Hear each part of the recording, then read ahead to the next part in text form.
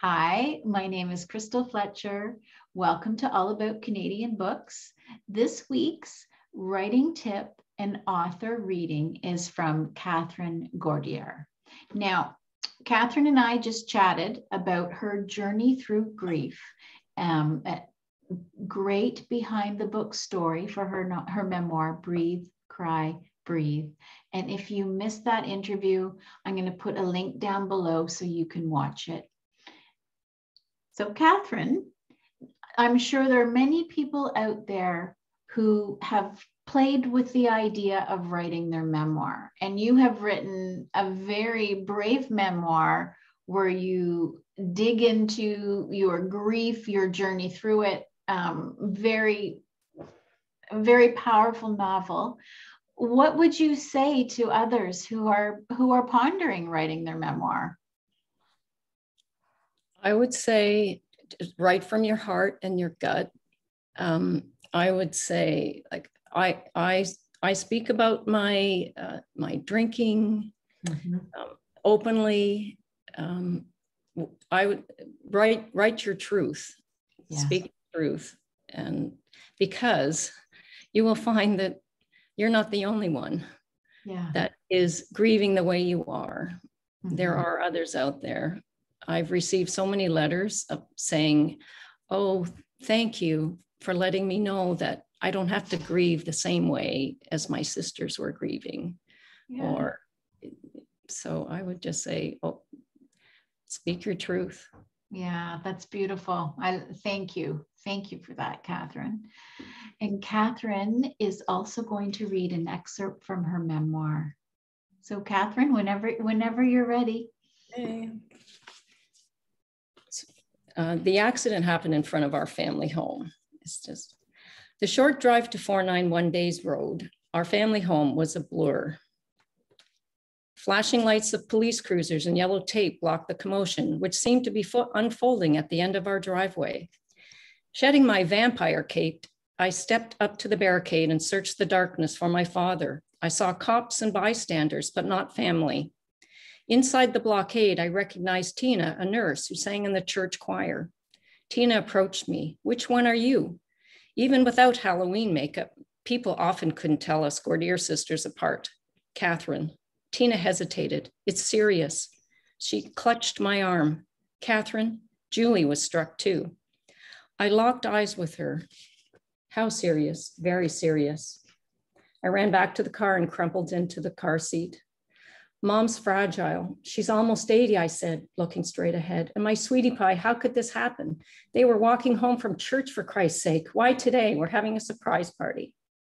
This is not good, Dawn. 10 minutes later, we pulled into the emergency entrance to Kingston General Hospital.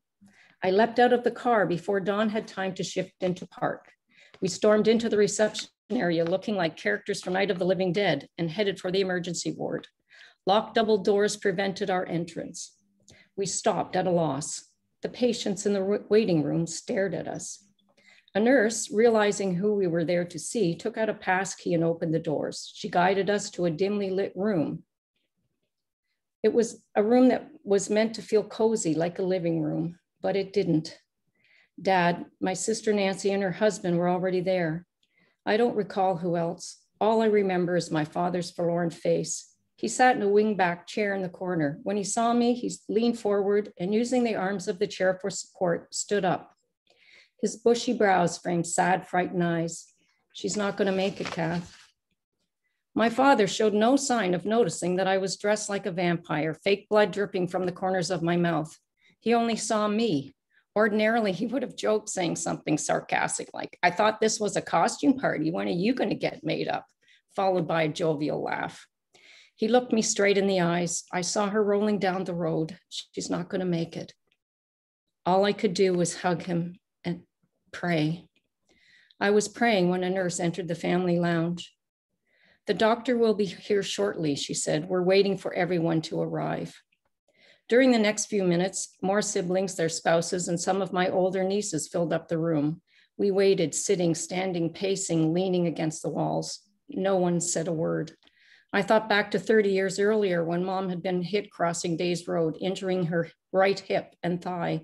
During surgery, the doctor removed a chunk of fat, resulting in slimmer physique on that side, she'd joke. Now, can you do the same to my other hip? I drifted into the quiet hallway and pressed my face against the wall, feeling its coolness on my cheek. The silence made sense. This was where people waited to hear if their loved one was going to live or die. I leaned in, my lips almost touching the wall that separated us from the emergency ward. I whispered, Mom, you have to live, okay? Hail Mary, full of grace, the Lord is with thee. You're strong.